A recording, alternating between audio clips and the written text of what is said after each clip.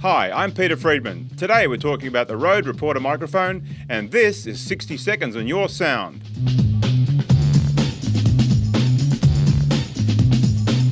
So let's have a look at the Rode Reporter microphone. We've designed this for outside broadcast use. Ergonomic grips, you know exactly where your fingers are supposed to go. It's got a very, very long handle to allow you to get inside the media scrum. You get a flag to put your studio identification on, put the badge on, there's Rode on top of that one. A windproof windscreen. You can be in a hurricane and you still don't get any wind noise.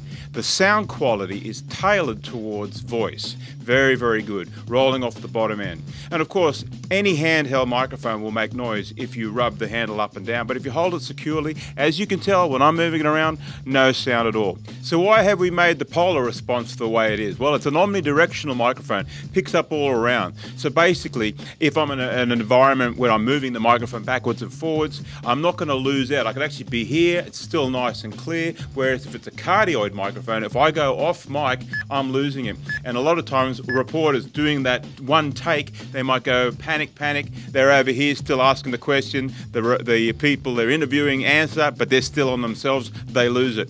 We've got the response, you can be over here, still nice and clear. Rode Reporter, we've thought of everything.